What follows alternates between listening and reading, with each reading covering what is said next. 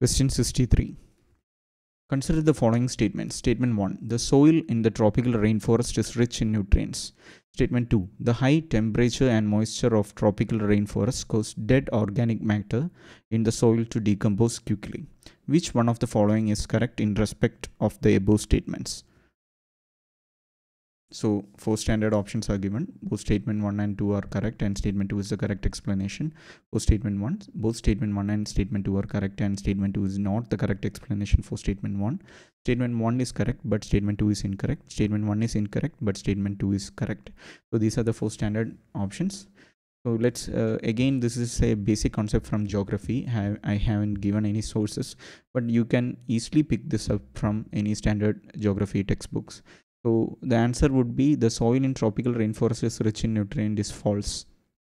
And statement 2, the high temperature and moisture of tropical rainforest cause dead organic matter in the soil to decompose quickly is true.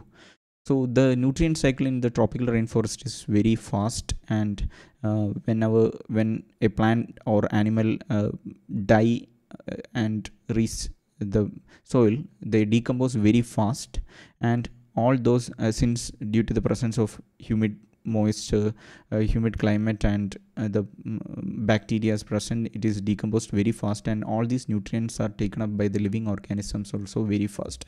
So it doesn't get time to accumulate in the soil, and there is also heavy leaching also. So the point, the soil in tropical rainforest is rich in nutrient, is false. So one could ask, why then there is heavy growth of plant organism? If you think that since tropical rainforest have heavy lush growth of plants, the soil must be very rich in nutrients, that is wrong. That is actually little bit counterintuitive. But what happens is this: the soil itself does not have very rich nutrients, but the dead plants and other organisms provide constant supply of nutrients to the growing plants. So not from the not from soil, but a layer of from a top layer, one could say.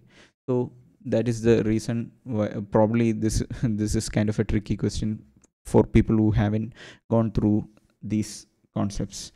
So yeah, again, another reason why you shouldn't skip basic concepts of geography and different as I have mentioned before, from geography, different climate conditions, different vegetations, different